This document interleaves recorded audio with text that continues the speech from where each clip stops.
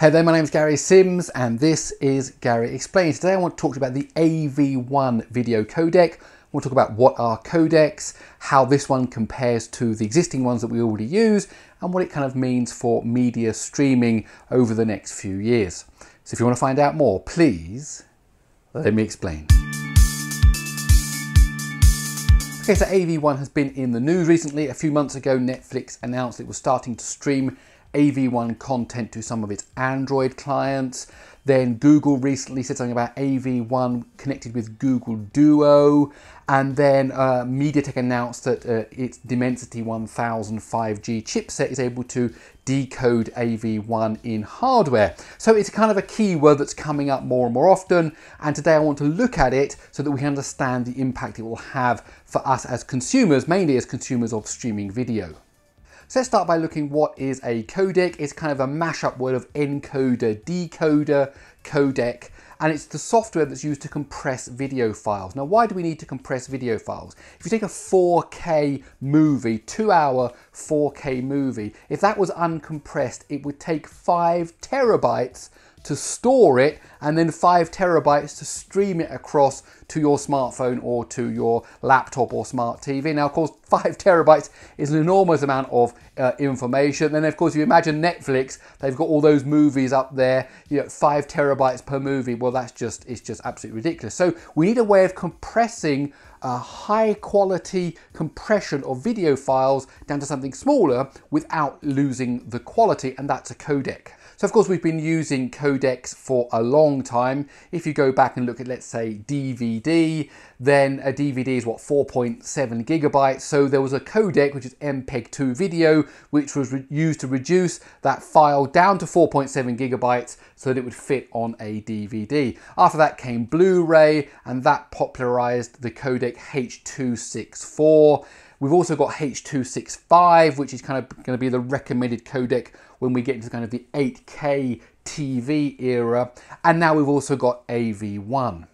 Now, in a traditional business, an entrepreneur might invent something, they would invest time in developing it, they would pay engineers, they would pay building material costs, energy bills and so on, and they would spend a lot of money before a product is actually brought to market. When it's finally brought to market, they would sell that product, and then the fact that it was sold would recover the cost. And a successful business is one that's able to develop products, sell them, and then recover the cost that they had to spend to develop the product, and then actually make a profit, and then go on in the cycle and so on.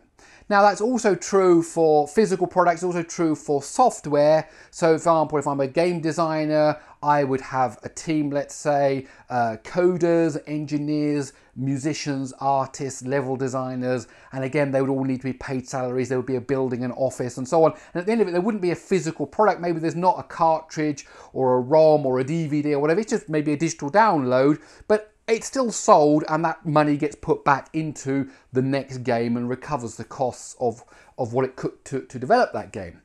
Now, what happens if you invent an algorithm? Now, an algorithm isn't something you can give on to digital download. You're not going to go onto iTunes and say, oh, I'll have 3 algorithms, please. It's not something you can buy, but it's something that wants to be used in other products. So what happens is, if I invented something, a way of compressing video, because that's what we're talking about, then I might sell that idea to other companies who make smartphones and smart TVs and laptops and so on, so they could use my technology.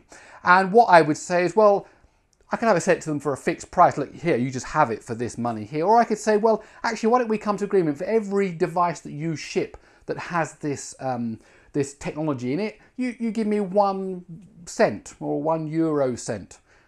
Okay, and then we can say, great, and then as you sell more and more of them, the money of me developing that algorithm comes back to me, and it's only 1 cent on each kind of thing. And that's actually what happens with lots of technology, including with video codecs.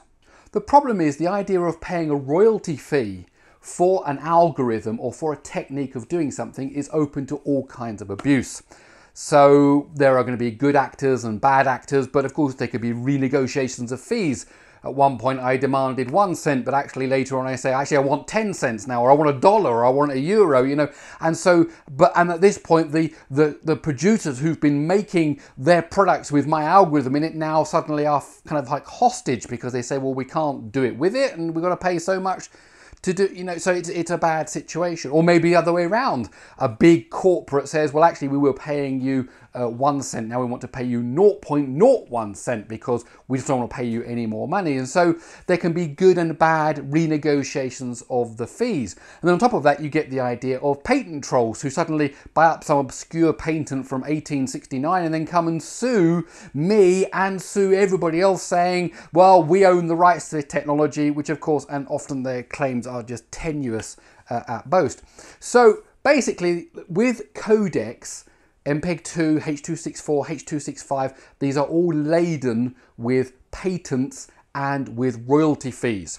And sometimes those fees are waived, sometimes they aren't waived. Sometimes the patents are pulled together to kind of defend them, and sometimes they're not. And it can be actually quite a very complicated process to understand who owns what. For example, Samsung own 4,000 patents related to H.265. So that's a pretty strong kind of lock hold on that kind of codec. So the idea comes that if you don't want to get involved in patents and royalty payments, wouldn't it be good to invent a technology that has no royalties and no patents? And that's the idea of AV1.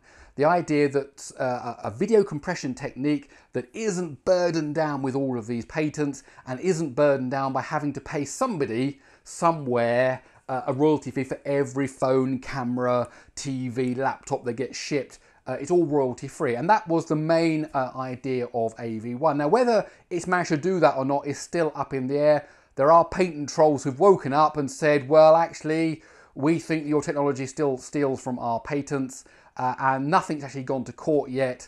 But these patent trolls are very patient. They wait around. They're not going to let it go easily. So we'll see whether there is ever such a thing as a royalty-free video codec. The argument is it uses techniques and ideas and things that have been used in many other codecs before, so therefore there must be a patent infringement here somewhere. So the first key characteristic about AV1 is it's royalty free, which means also it's open source friendly. So if you wanted it in Linux, if you want it in Chrome OS, if you want it in Android, if you wanted to put it in your own project that's an open source project, you can do, because it is open source friendly in that sense. But also the question is it any good? So how does it compare to H.264 to H.265? Well, before we get into that, we need to talk a bit about bit rates. So I talked at the beginning about a 5 terabyte movie. Now, if you imagine a bit rate is the rate at which the bits, the ones and the zeros, are streamed, let's say from Netflix down to your phone. Now, there's less bits that need to be sent. The lower the bit rate, the better it is for the network, for disk storage, for you know, the performance that you can get, because you're not limited by your network, your ISP, your internet connection, whatever. So lower bit rates are good, high bit rates are bad. Now, each codec has its kind of characteristics about its bit rate. Now, the difference between H.264 and H.265 was that H.265 basically halved the bit rate. So if something was recorded in, let's say, 40 megabits per second, then in H.265 you can get the same quality in around 20 megabits a second. Now, I've got a whole video which I will link to that talks about the difference between megabytes a second and megabits per second, kilobits per second, kilobytes per second. So if you're a bit confused about that terminology, do make sure you check out that video. Of course, although we want to reduce the bit rate to have better performance for streaming and for storage, if you go too low, the quality falls apart. Now, the video clip I'm showing you is one that I've made, and I've really encoded it at a very low bit rate, and you can see the whole picture just is full of artifacts and compression artifacts. And that's what basically happens, but at a much smaller scale. As we lower the bit rate, the quality starts to fall apart in these images. Now, AV1 is in the same ballpark as H.265, so it's the leading edge of bitrate technology. So, for example, I took a clip with my smartphone, 4K recording. It came out at 42 megabits per second directly out of the phone. It was a 15-second clip, and I used it to kind of re-encode it on different things. So if I re-encoded that to H.265 and to AV1, for the same quality, that dropped down to, let's say, 20, 21 megabits a second. So that's what we're talking about in terms of bit rate. Now, just for comparison, so you understand, is 42, is 20 big?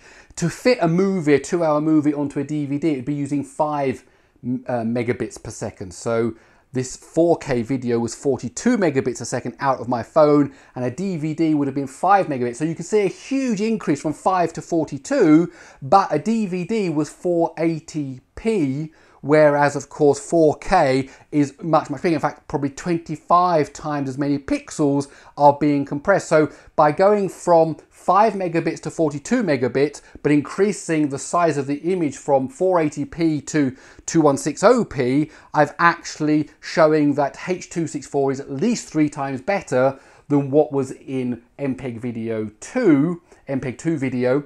And actually, if we then go to H.265 and AV1, we're showing it's 6 times better than MPEG 2 and twice as good as H.264. Now, the techniques that I use to compress a video, I won't talk about them here. I think this will make this video too long, but there will be an article over on the Android Authority website where I do talk a little bit about how this compression actually works, if that's the kind of thing that interests you.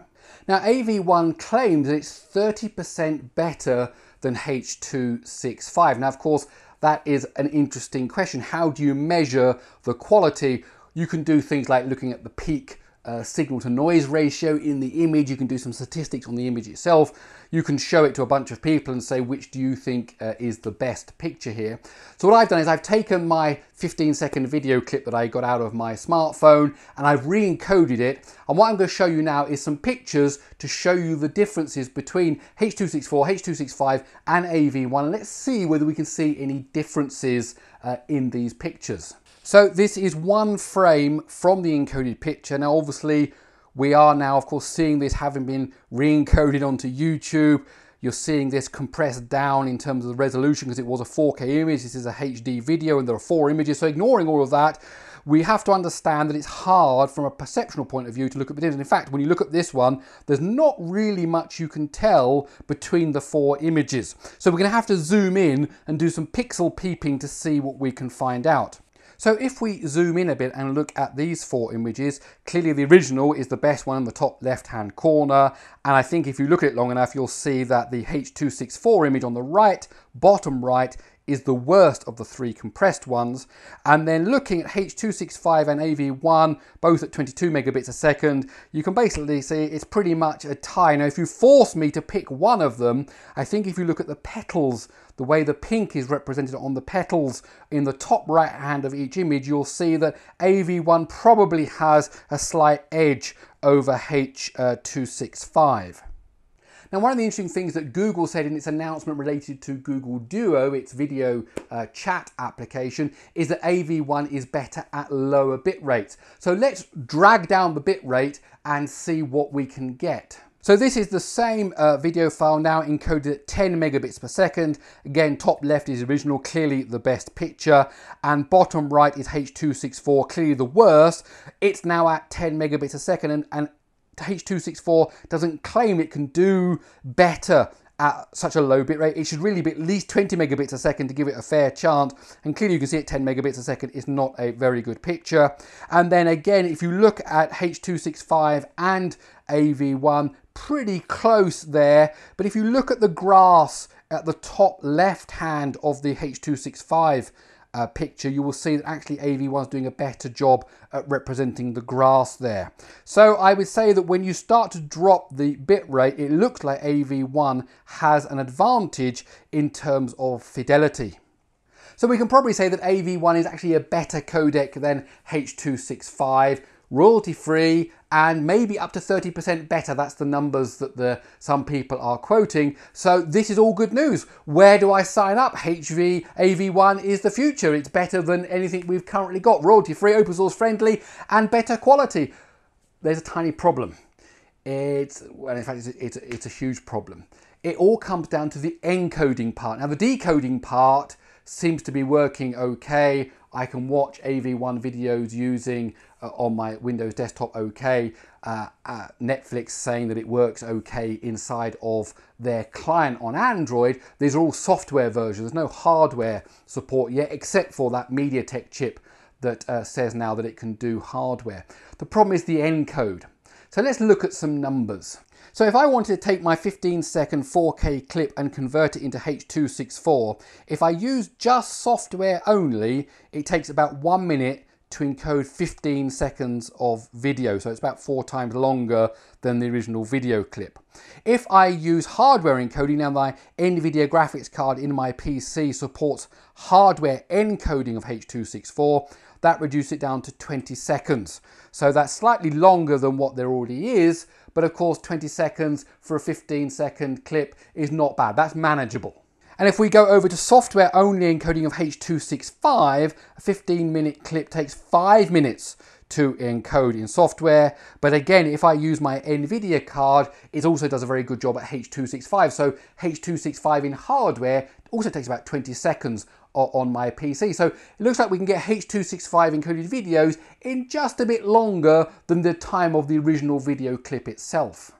But when I turned to try this on AV1, the best time I could get on my PC, software only, because there is no hardware available, and certainly no hardware that I've got in my PC, to do a 15-second clip to encode it took 10 minutes. So you take a 15-second clip of video and you need 10 minutes to convert it into AV1. And that was at the very best optimal settings I could get, and probably not like for like with what I was doing in H.264 and H.265. If I try to tweak it down to similar qualities, one experiment I did actually took 44 minutes to convert a 15-second clip of video. So if we talk about a 1-hour movie, I've gone and I've recorded my vacation. Was all, enjoying our exotic vacation, and I've made a movie and I want to store it in AV1. How long will it take me to convert an hour of movie into AV1? Well, in comparison, if I was to do H.264 and H.265 in hardware, it'd take 80 minutes to convert my 60-minute movie, and AV1 took 40 hours. 40 hours. So that's almost 2 days to encode the video clip in AV1. So basically, that's a disaster. That's not manageable in any sense whatsoever. And this is the big problem with AV1 at the moment. It's still relatively immature in terms of the efficiency of the software and support for hardware. Now, obviously that's going to change. That's going to change over the next little while. We've already started to see, as I said, announcements from MediaTek. So we're going to see announcements from other companies over the next couple of years that are going to improve hardware support. The software support's going to get better. But today, in the middle of 2020, AV1 is not ready for prime time yet. Now, I hope maybe I can make this same video in 12 or 18 months from now, and I can say, hey, remember that video I made? Well, actually now, and we'll see what happens. But for today, if you wanted to say, hey, I've got to actually want to save disk space and compress all my movies down into AV1, you can't do it. You would just go grey waiting for them all to convert. Okay, that's it. My name's Gary Sims. This is Gary Explains. I really hope you enjoyed this video. If you did, please do give it a thumbs up. If you like these kind of videos, why not subscribe to the channel? Okay, that's it. I'll see you in the next one.